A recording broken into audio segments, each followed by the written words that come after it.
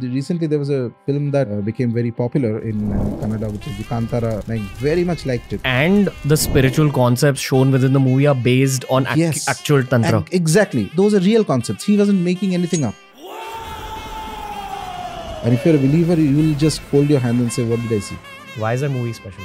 Something in the last 15-20 minutes of that movie is beyond acting. Main protagonist of the movie, he has a chosen destiny. So the Devata keeps manifesting signs to him. There are dreams that are happening. Eventually it brings into a culmination where he finally gets possessed by the deity. It's indescribable how that last few scenes come out in the movie.